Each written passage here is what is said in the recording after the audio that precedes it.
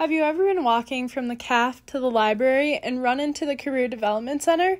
You might have wondered, what is this place? But I'm going to tell you some more about it right now. The Career Development Center has lots of great resources for you, for your future, and for now. I've gone to the Career Development Center for help with my resume, internships, and all sorts of things like interview prep as well. They also house the Office of Health Professions, so if you are considering a health profession or you know for a fact that you're going into something health-related, that office is a great place to stop by, get informed, and also get advice. Don't be afraid to pop in sometime. There's plenty of friendly faces.